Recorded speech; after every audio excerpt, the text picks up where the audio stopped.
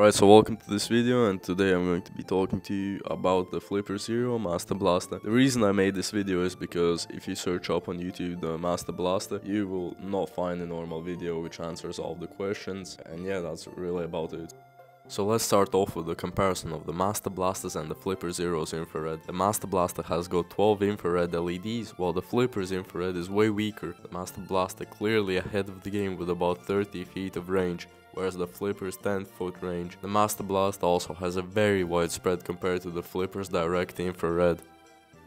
So which one should you get? The smaller original Masta-Blasta or the new and improved Masta-Blasta? Well, it's personally up to preference, as the smaller Masta-Blasta, I mean, obviously it's smaller, more compact, easier to fit, while the big one, it's bigger, so it's obviously harder to fit, although it does go into the board way nicer in my opinion, so that's a plus. The small blaster is also more of a singular spread, like the Flipper, while Masta-Blasta is way more widespread, and the range is pretty similar to both of them, although I would say the Masta-Blasta has a bit of a further range. So in total, I would say just for the price difference, it depends. If you really want that extra power from the infrared, then get the Masta-Blasta. But if you don't really need it, then just get a small one.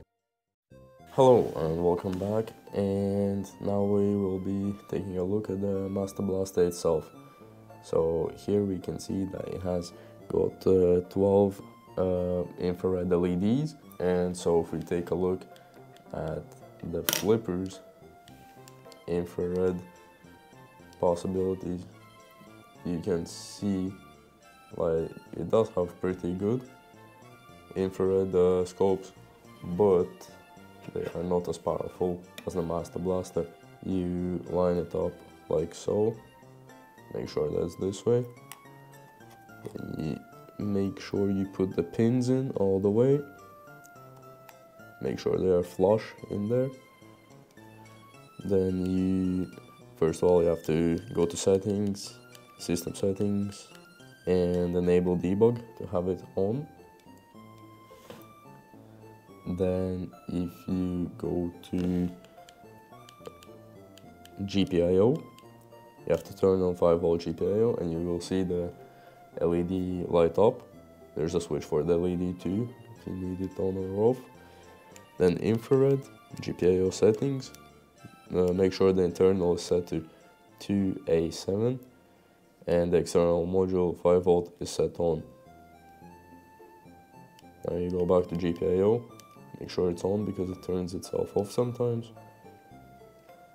Then you can go to infrared, universal remotes, and just use it, and on camera you should be able to see just how much brighter it is and how much stronger it is. Alright, so in conclusion, we can tell that the Masta-Blasta is way more powerful and way better than the Flipper Zero. If you really need the infrared capabilities, just go for it and get the Masta-Blasta, as well as I would get it because the people behind it, RabbitLabs, they hand make each single board, which is very insane of them to do, because I'm pretty sure their demand is pretty high at the moment, so that's why I respect them so much, and why I actually decided to buy the board from them, because you don't really find any more good boards like these for the Flipper Zero. So yeah, go check the RabbitLabs out, and I will put a link in the description, and thank you for watching this video. It's been a fun video to make, so if you maybe want to see some more videos like this, so yeah, just hit like.